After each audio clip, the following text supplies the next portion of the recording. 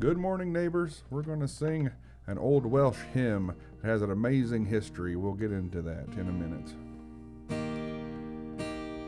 Here is love, vast as the ocean, loving kindness as the flood.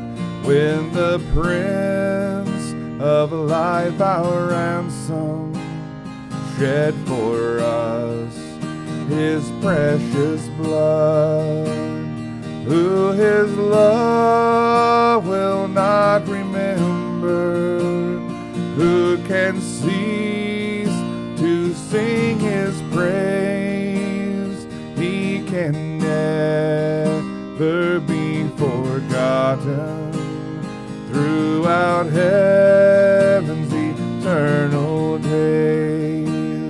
On the mount of crucifixion, fountains open deep and wide. Through the floodgates of God's mercy flowed a vast and gracious tide. Grace and love like mighty rivers poured incessant from above, and heaven's peace and perfect justice kissed a guilty world in love. In thy truth thou dost direct me, by thy Spirit through thy word, and thy grace my need is meeting, as I trust in thee, my Lord. Of thy fullness thou art pouring thy great love and power on me, without measure, full and boundless, drawing out my heart to thee, who his love will not remember, who can cease to sing his praise. He can never be forgotten throughout heaven's eternal days.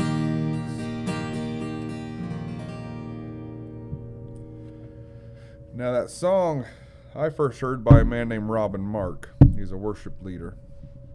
But it is called the Love Song of the Welsh Revival. You know, these things, I'm glad that there's a history. But this man named William Rees, he was a farmer, he was a laborer, but he was also, when he was in his late 20s, he became a very anointed minister. And so he was just a simple man. But they said many times it was in the fields where the Lord began to deal with him. And he actually died many years before the Welsh revival ever took place. But it says about this song, the love song of the Welsh revival, William Rees's text played a prominent role in the Welsh revival of 1904 and 1905, led by evangelist Evan Roberts. As with any great evangelistic movement, its success was closely associated with music and musicians. One of the most notable revival singers was a young woman, Annie Davies of Maesteg. According to one account, printed in 1907, her voice emerged from a meeting, and with it the song by Rees. In the first part of the first day, Evan Roberts was overcome, as at his initiation at Blenark. He fell on his face in the pew beneath the pulpit, weeping aloud and interceding. When he was able to calm himself, he rose and left, and did not return till the evening. The service in the meanwhile conducting itself without a break. It was on Friday evening at the closing service of the mission here that the voice of a young girl of 18, Ms. Annie Davies of Maesteg, came into the history of the revival, professing Christ from childhood, trained in her home to serve him with her vocal gifts. She sang, with tears on her face and victory in her voice, the mighty love song of the revival. This hymn, Here is Love, vast as the ocean. The song speaks of the marvel of divine love, flowing as vast oceans of tender mercies in never-ebbing flood tide of the very Prince of Life dying to redeem our forfeit life. And reporters who were there said, when she began to sing, the anointing was so strong, the love of God flows so strong through that place, that even people who were strong in the Lord, experienced in the Lord, had felt the anointing of the Lord.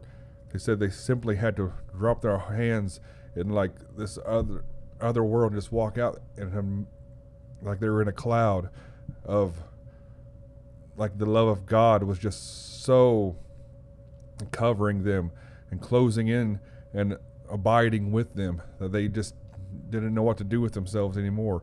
And they said even reporters who were there just to watch, to see what's going on, they said they would just drop their notebooks in awe, because they said that's what it was like.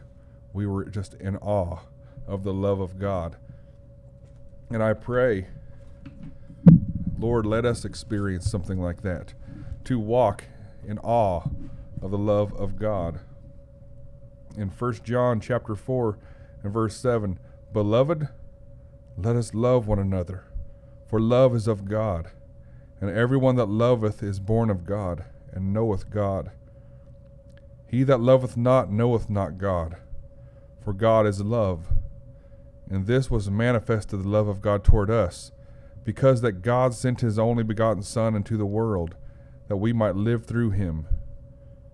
Herein is love, not that we loved God, but that he loved us, and sent his Son to be the propitiation for our sins.